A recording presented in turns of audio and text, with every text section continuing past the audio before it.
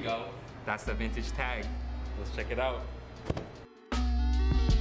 What's up, Jordan here. Today we're talking about vintage again. We're gonna be going through a Bale. We're gonna be checking out some cool tees. We're gonna be talking about what is vintage, what isn't, what makes a piece vintage, what's considered vintage, specifically talking about t-shirts today. Let's just get into it. Let's go check out some tees.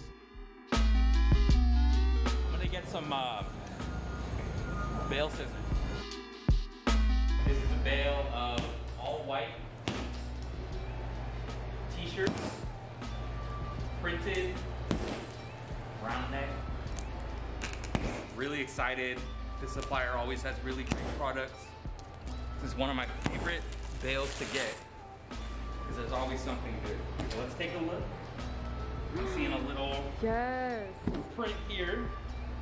Not crazy exciting, still kind of cool. Maybe this will be vintage one day, but not quite yet. Oh, here we go. That's the vintage tag. Let's check it out. This one's pretty sweet.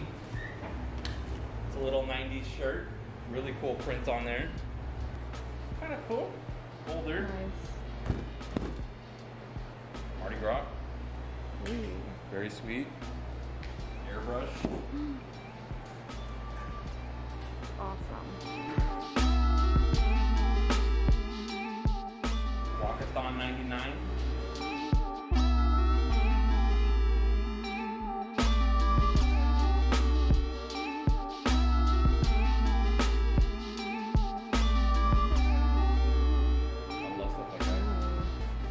We're about to head back. We're gonna talk about what makes a piece vintage.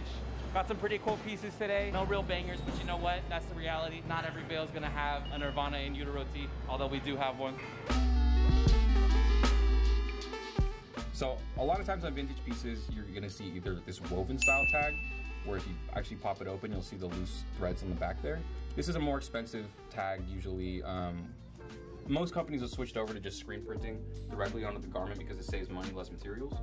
But vintage tees typically will have that style of embroidered tag, or they're gonna have this type of silk screen tag. So again, still a physical tag. It's gonna be a little bit shiny, a little bit slick when you feel it. Sometimes they're looped over like this, not always though. This 80s Adidas one is probably a good one to look at.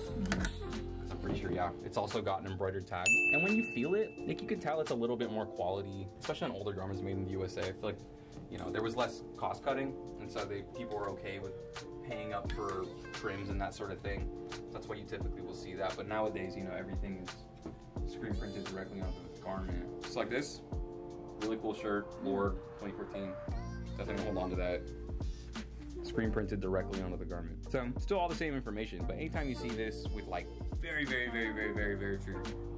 exceptions, it's gonna be modern. So this is actually a really cool find. It's a 70s Boz Skaggs satin jacket, I guess. Very cool, old Felco tag. A lot of times these like 70s satin jackets, you'll see that tag. I've seen similar ones from like Led Zeppelin, from The Who, Pink Floyd. Got that nice vintage satin feel. Beautiful piping on the arms. And this wonderful blue and yellow. But also, like everything else from the 70s, it's very small. I'm a big boy, can't wear this. The best thing that you can do if you want to learn how to find vintage is just get out there and look for it. So one of the easiest things that you can do is just go to a t-shirt rack and just run your hand down the line. Feel for that old thick cotton. It's gonna have a little bit of a different feel and you'll know it. Thrifters know what I'm talking about. This is 100% cotton. And then the older you get, the thinner it's gonna be. So if you're ever like running along a rack and you feel something that's really thin, chances are it might be vintage. It's definitely worth checking out. It's definitely something that you kind of just pick up on just through experience. It really helps when you've got a lot of tees to look through to really feel and see with your hands. So, thanks for watching. It's a really fun video to make. I really love talking about vintage. I love talking about clothes in general. Like, comment, subscribe. Talk down below. What's your favorite thing you found at the thrift? What's a good tip you might have for finding vintage? Follow us on all our socials. We've got Instagram, we've got Twitter, we've got TikTok. Just Goodfair on all platforms.